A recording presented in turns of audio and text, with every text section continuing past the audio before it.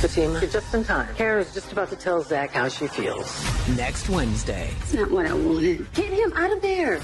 Robin needs leverage to his eyeballs. That's good to know. Will they finally find clarity? As much as I don't want you, I still want you. Or could they unleash emotions I'm not here to compete with Zach. Because you can't watch it. they never saw coming? What is wrong with you?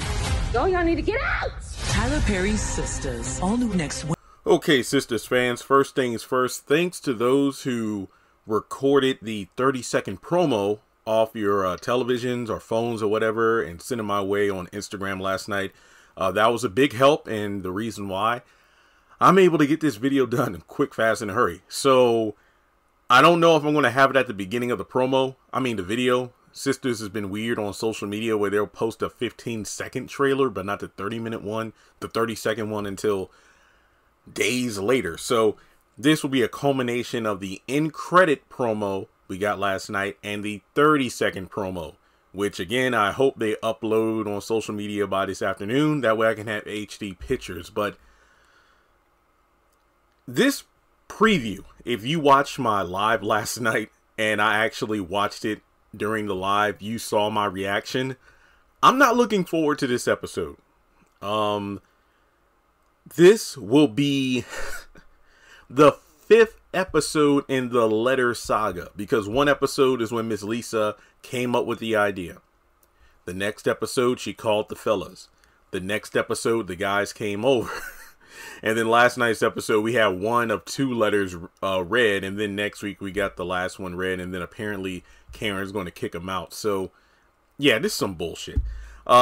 Season 5, Episode 7, Ego Trip.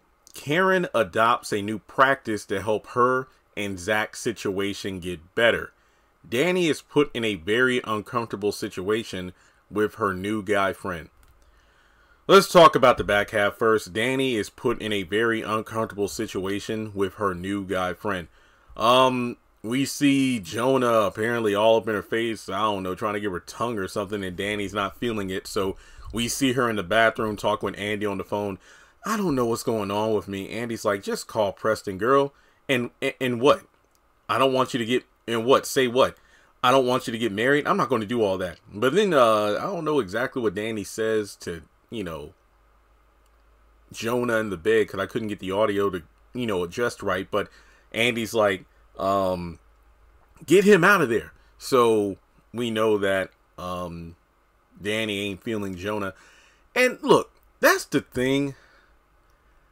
And I need to be very careful when I say this, because I mentioned this during my live, and I'm probably going to say it again when I do my episode review. This is the first video I'm recording today, but Danny kind of put herself in that situation because Jonah made it clear up front what his intentions were and what he was hoping to get from buying those drinks. And she was the one that brought him home with her. Now, it would have been completely different. That's the thing about last night's episode. It felt like there were wasted scenes.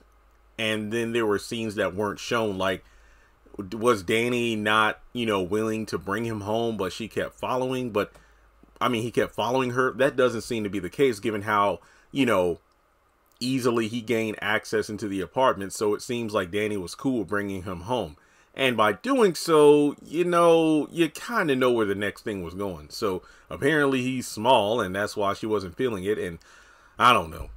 I'm just not interested or invested in this story. My thing is this. I still don't like the idea of Preston chasing after Danny, but it just seems weird that it seems okay for Danny to just date around, explore her options, to figure out what she wants. But Preston, whenever he's with another woman, Zach's advice or not, she gets in her feelings about it. How the hell does that make sense? All right, so that's all I got to say about the Danny stuff. Like I said, we only got 2 brief scenes in the preview showcasing her. Now, going to Andy, who was on the phone with Danny, she's at the penthouse, and I'm like, oh wow, she's actually alone, so she didn't go to meet with Robin, and she's not meeting with Gary. Guess what? Gary comes over to the fucking penthouse again, and Andy's all smiling. I don't know. I don't know. I'm just, okay. I have nothing to say on this. It just seems like we're going down the same route as always. Why am I not surprised? But pre-penthouse, I suppose, we're at a scene in a bar. Hayden's talking with Gary about Robin. You know, Robin, he's leveraged to his eyeballs, fronting like he's big shit. And Gary's like, oh, that's good to know. So, you know, Hayden must be doing research, and I guess Robin isn't the big shot that he claims to be. But then again, I don't know. With Hayden, keep in mind, this is the guy who believed Robin was gay when he was pretending to be gay. So, you know, Hayden, it's hard to tell. Robin might be feeding him evidence that he thinks he's gaining on his own. It's like, you know, it's like when they say celebrities or, you know, big companies, they post rumors or spoilers about themselves to get traction online so people will talk about them. I feel like Robin's possibly doing the same thing just to set up Hayden, because one of the clues that some people thought about was, think of it this way. Remember, Robin said Hayden's under investigation. And Hayden, you know, is the in-between man where Robin's like, you know what, Gary, I think everything that goes on between us work-wise needs to go through Hayden. I just feel like, you know, it's one of those things where he's a lot. What's that expression? Robin is giving Hayden more and more rope to hang himself with. And I feel like that's a bad analogy when you consider the same actor of Robin played Willie Earl in What Happened to Bayou and Jazzman's Blues. Oops. But it's a perfect analogy. All right. Then you have a moment where Calvin, I guess he's catching Q getting high, or he's drunk. We see him with a bunch of you know, red cups. What is wrong with you? Again, I don't care about this storyline at all. But I feel like we all know what you want me to talk about, and that's Karen reading the letter.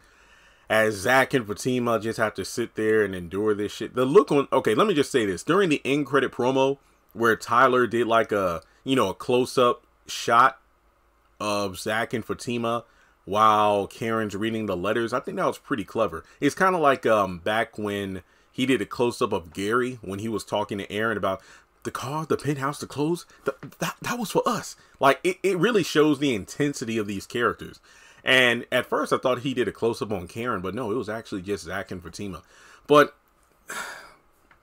this letter thing, I thought this would be the thing to really like, okay, we're getting somewhere. But it turns out not a damn thing is changing. I want to be done with you, but now with this baby, you might always be in my life. And I don't know if I could do that. I'm ready for you. Oh, hang on. As much as I don't want you, I still want you. I just love during this scene, Zach is just looking, you know, he kind of either teary-eyed or irritated. Fatima's just rolling her damn eyes, and I'm just like, in her mind, it's like, what the hell are we sitting through this for? Now, we get to a point where Aaron is like, I'm not here to compete with Zach. Zach's like, because you can't. Aaron's like, watch it. And I feel like instead of us getting to a point where we get Zach getting to speak, even Fatima expressing what's been going on with Karen to Miss Lisa, we see like Miss Lisa, you know, holding Karen's shoulders like, it's going to be okay, baby. Just, yeah, because she even tells Fatima, it's like, oh, you're just in time. Karen was about to tell Zach how she feels.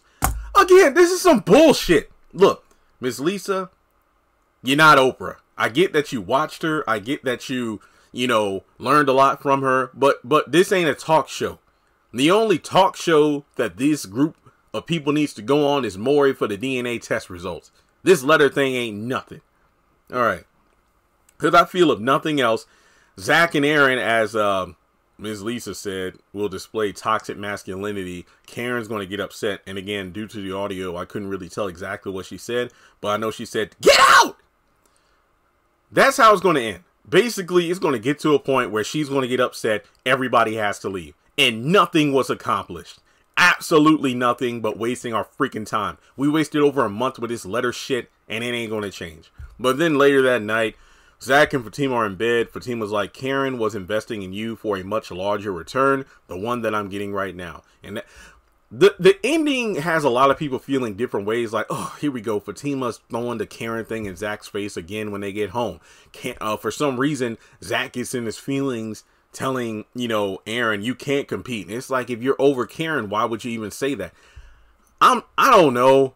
This episode is called Ego Trip, but this is one trip I want to return my ticket for because I don't even want to watch it. And look, I get it. If you're like, well, don't watch it. It's my job. I don't want to do it. I trust him leave. I just want to throw my hands up and take like a few weeks off from Sistas, because I'm just not feeling it anymore. I mean, the crossover bit with Madam and Angela was good, but it was just a rating stunt. I don't know what to feel anymore about this show. It just feels like this is easily, you know how I said last season, man, it's a toss up between 4 and 3 for which one is the worst season. We're 6 episodes in. Season 5 is easily the worst season of Sistas so far. Like and subscribe. I'll catch you in the next one.